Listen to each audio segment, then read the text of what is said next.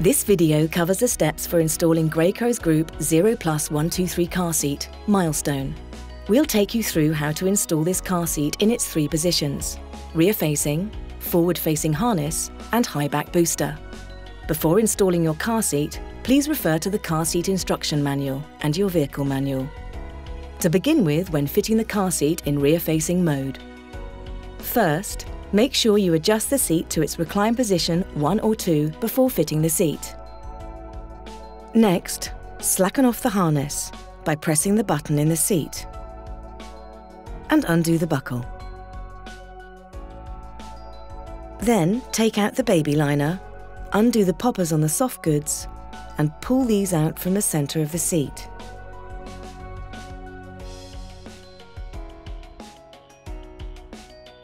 Pull out the vehicle belt and pass the lap belt through the blue guides and buckle in. Then take the shoulder belt around the back of the seat and thread through the blue guide on the opposite side to the buckle and tighten off any slack. Finally, reattach the soft goods using the poppers and put the baby liner back on. Once your baby is in the seat, do up the 5-point harness. When fitting the car seat in forward-facing harness mode, first, make sure you adjust the seat to its recline position 3 before fitting the seat.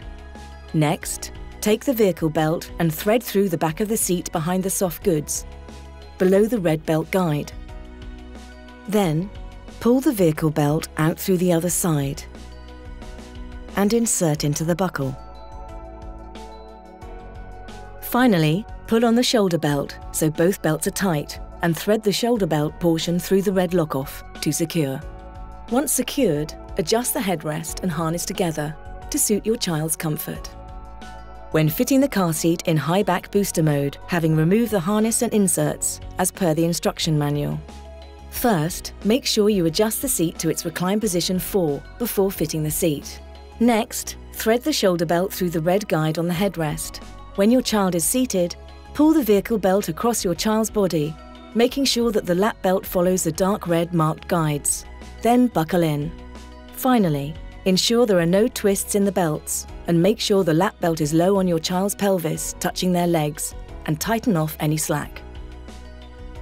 We hope this installation video has been helpful. Remember to always refer to your car seat instruction manual and vehicle manual before installing your car seat.